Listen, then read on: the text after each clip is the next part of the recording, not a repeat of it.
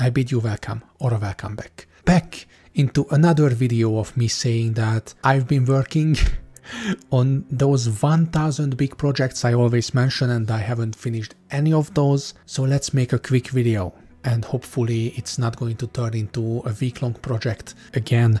Now, just a few days ago I was talking to a few people and somebody somewhere brought up Borodante. And he was an art YouTuber, still is pretty much. He's been making digital painting videos for years. Lately he transitioned into game development. I think I mentioned his channel and his videos a few times before. I was thinking about it when somebody brought him up and I said that I don't even know where I would be if it wasn't for Borodante, and I truly mean it. I have no idea where I would be now and what I would be doing. So frankly, he might be one of the most influential people in my entire life. By the way, I was in the Overpaint series and this one was my video. Accidentally, it ended up the very last Overpaint video when only one submission was worked on. So I was pretty lucky with that one. I've been wanting to remake this picture for some time, but I still haven't gotten to it. That would be a fine video one day. What I wanted to do today, make a video that is really close to his original Let's Paint videos. Like, I call my series, like my main series, the Let's Paint series, as an homage to his old videos. And the thing is that I changed up my format quite a bit.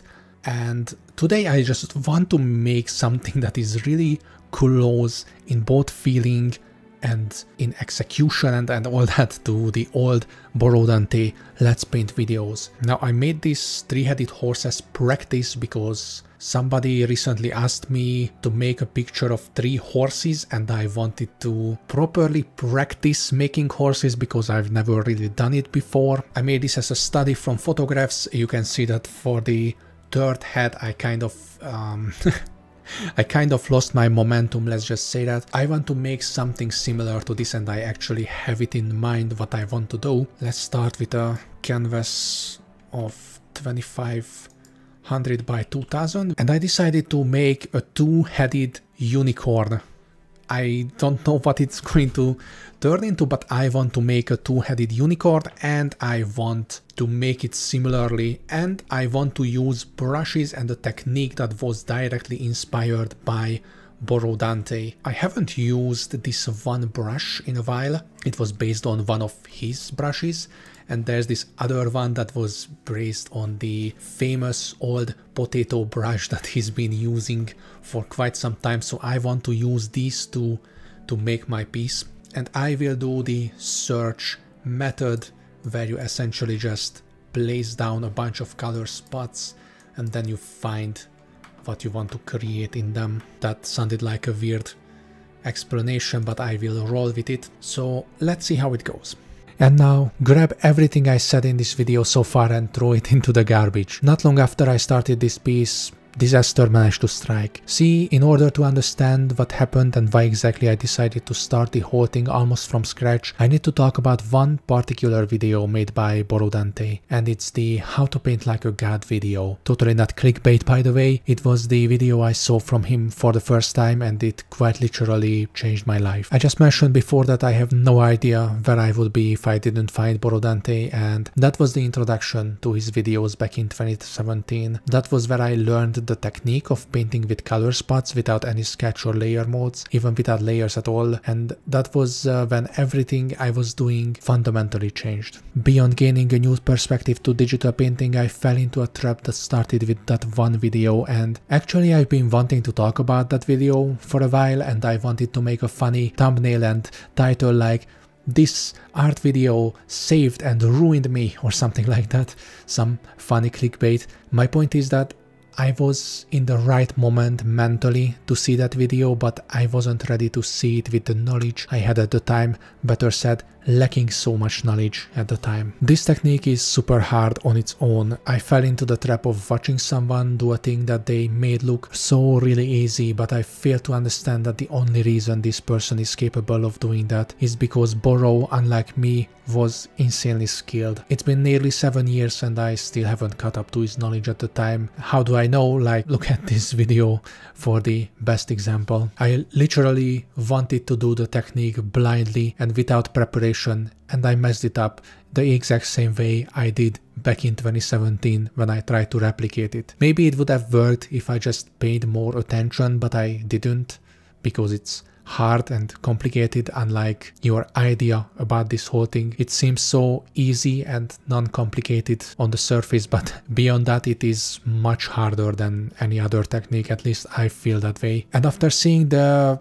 how to paint like a grad video, I tried to replicate that for years with more or less success, but it was mostly less success. And how long does it go back? Well, if you've seen my first Let's Paint video from 2021, of course you didn't. That video has like 5 views and 3 of those were me, but I was using that technique up until that point and even beyond that. I was making my own work harder for years by hopelessly trying to recreate what I saw in that one video, and I was failing spectacularly. Sometime after that I started really making sketches and using layers. You know the rest, that's how I work now, and that's a thing that I mention in every second video. And I actually decided to stop talking about this topic starting with this video. I really want to move on from it because I feel like I mention it way too many times. But my point for this one video is I just managed to remind myself how insanely I overestimated my own knowledge and how foolishly I believed I could paint like Boro in that one video. It is truly a testament to,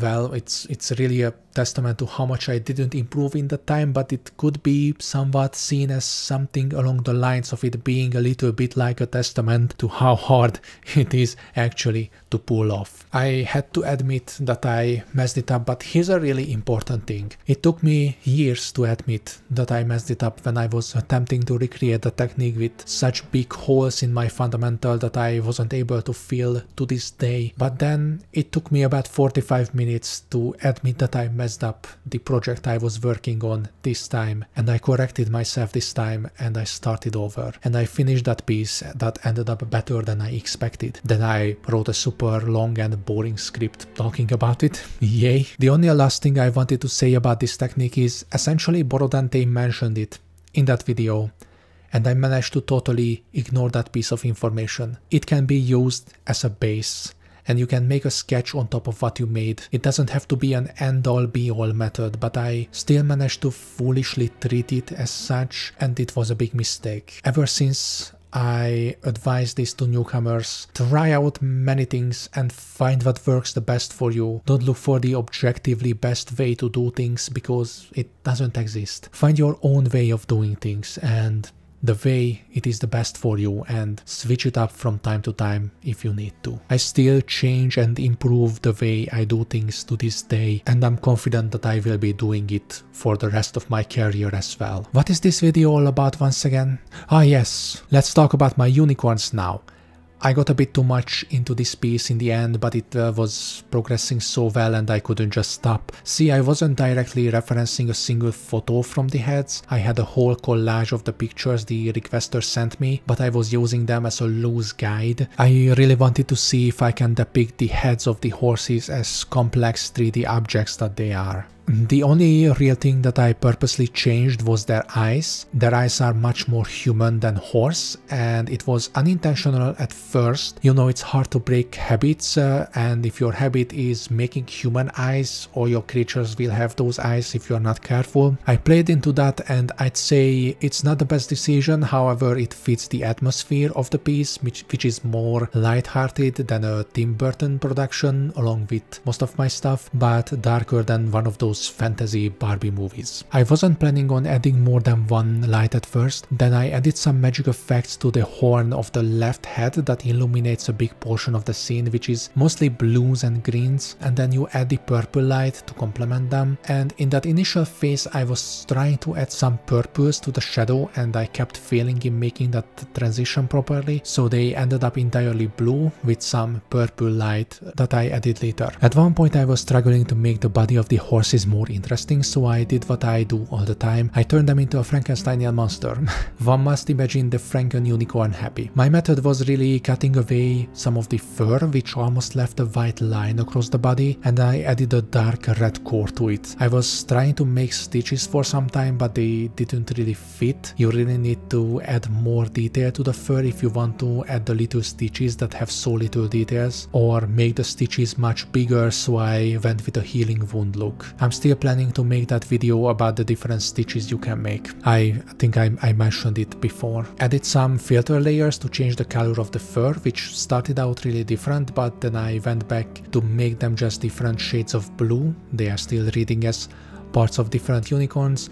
Speaking of different unicorns, I included 3 colors, so there were 3 unicorns in this, and someone at some point brought to my attention that that big front part, that would have belonged to a two-headed unicorn by the way it looks. Now most people would have added some more stitches in order to combat that, but I thought it would be more interesting to actually leave it like that, as if the base was already a two-headed unicorn. Now it looks like a mistake and sounds like an excuse and smells like fraud, doesn't it? But how does it feel? That's the real question here.